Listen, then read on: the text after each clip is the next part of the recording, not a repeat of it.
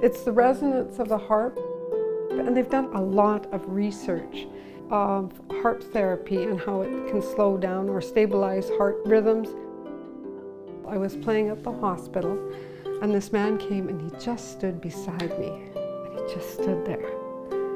And I finished playing, and he goes, "Oh, thank you so much. My stress level was up here, and now it's down here."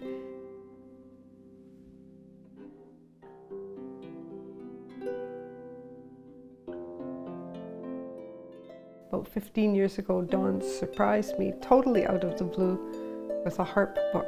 And I thought, what's this? Anyway, he had a lesson set up with somebody who used to live here in Quesnel. And I rented a harp for 4 or 5 months and then bought my own. The little community of Wells, an hour out of Quesnel, has an amazing harp school. Every year for about 27, 28 years, they've had this school, and people come from all over the world. The first year my instructor came from Israel to teach at Wells. People there had taken this harp therapy course, and it wasn't something I'd ever heard of. They had different people, some had already graduated from the program, and they said it was the most rewarding thing they had ever done. And I thought, really? Don't you have a life? And that's honestly my thought. So I started it, and as part of my program, I had to play at the bedside for 100 different patients.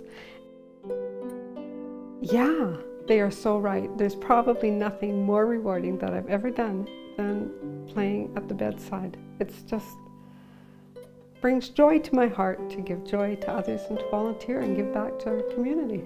It's just a wonderful feeling.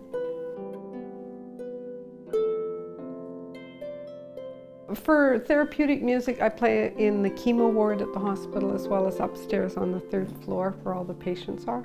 And the music is very good for patients, for their families. They're stressed too, as well as the staff. Staff are busy and sometimes run off their feet. One day I was playing up on the 3rd floor, and a bunch of nurses came and stood, put their head on their hand around the desk at the nurses' station and just stood there, just absorbing it in. So yeah, just lots of special memories with special people along the way.